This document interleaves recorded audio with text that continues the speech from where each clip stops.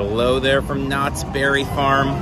Knott's Scary Farm Week. It's Monday of Knott's Scary Farm Week. We're here. You can see the decor behind us here up on the old ticket booths there and also up on the signage.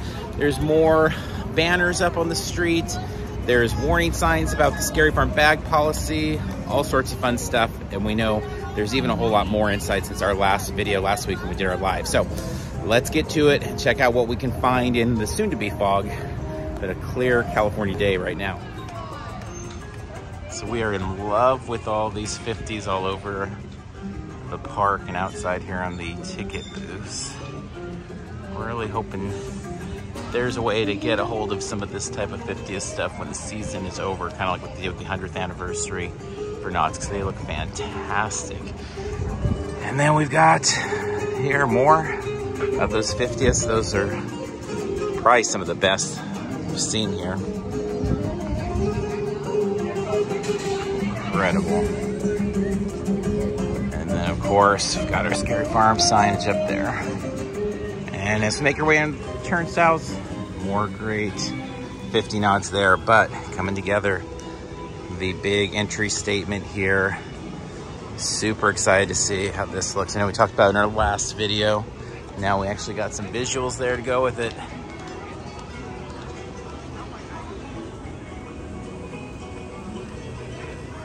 And then to the side of the statement, we've got our familiar face there, as well as one of those set pieces all set up and ready to go to help flesh out this scene. And here we go. All right, got our pumpkins out here. All right, one of the fun additions this year is a call back to some Scary Farm history, some Halloween haunt history, which is giving our characters in the peek-in some Halloween flavor. So this is super cool. We just saw our first one. Let's go check them out. All right, so the SA office to start here. So freaking cool. This touch probably doesn't mean much to people that aren't like big into Scary Farm history, but those that are familiar with these peek-ins, some of that history, I think are gonna go nuts over it. And it's another one of the nice ways this year that the event can hit both sides of the fence in terms of those that know the history and those that may not. Another great one here.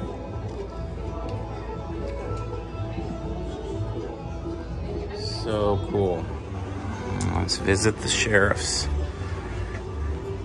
There we go.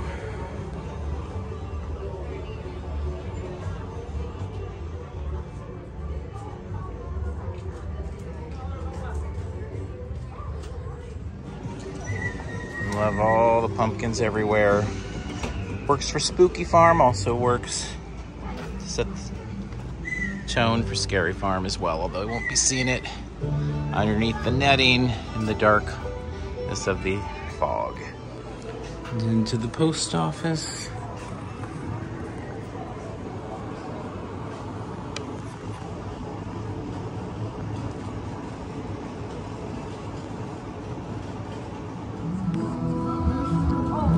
And this is a fun, scary looking figure over here, and it's been the nod to Sarah Marshall during Taste of Halloween. You can see the little move right there. All right, and then in the toy shop, Barry Was Bad. We've got the creepy little girl as well. All right, now in the mortuary, we've got this year-round fun haunt fix, but it's been plussed up for the 50th. We've got the ghost appearing as he transforms over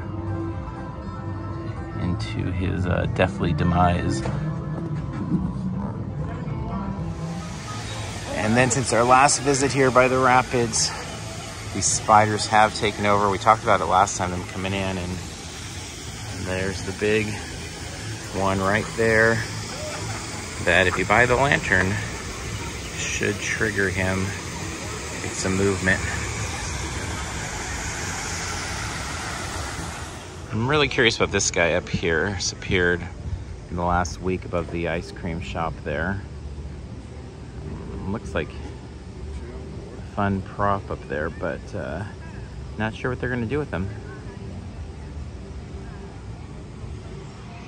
And since our last visit, the wheel is out.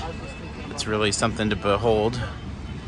Seeing the talent try to maintain their balance up there, and then the stage looking great once again. Carnival Grotesque. One of the exciting things this year is all the little additions, all the plus-ups, like we've seen with Ghost Town, all that, but that we're seeing also in Carnival. Carnival, the actors work so incredibly hard out there with like nothing much to work with. No real fog, no real set pieces, but they're getting some toys to play with this year, and I'm super excited about that. And here we go.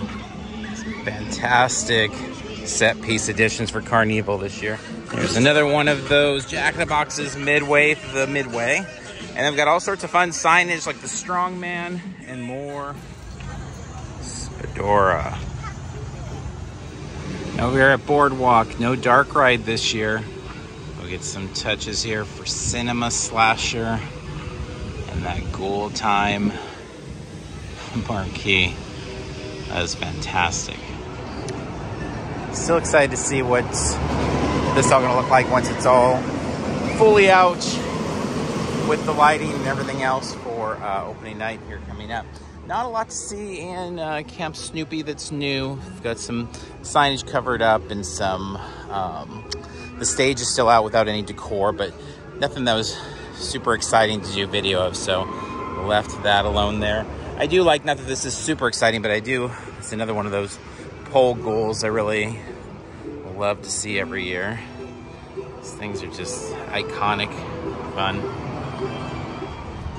And don't forget the bag policy for this year at Scary Farm.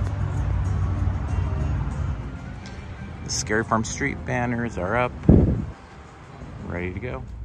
All right, we're all wrapped up from Knott's this time. We'll say just one thing to be aware of. We found the hours to be really inconsistent with the Legacy Haunt store. So this is, I think, the 4th time we've gone there when it says it should be open on the website, and they are closed again. So we kind of rushed out of the park to get there to make sure we were in good shape, but didn't happen. So just be careful about that if you're heading out to the park. Not really sure what to do about that, 'cause it just seems really inconsistent. So that said, fun seeing all the new Halloween decor, all the Scary Farm stuff out there. We'll have a lot more. We will have a live at the beginning of opening night there for that opening moment, all the monsters crashing out, the scene kicking off the 50th. So tune in for that. We'll have a link up on the channel really soon, and we'll have lots of videos up just in general from Scary Farm this season, as well as a lot of other Halloween stuff. So wrapping up for tonight. Until next time, we'll see you in line somewhere.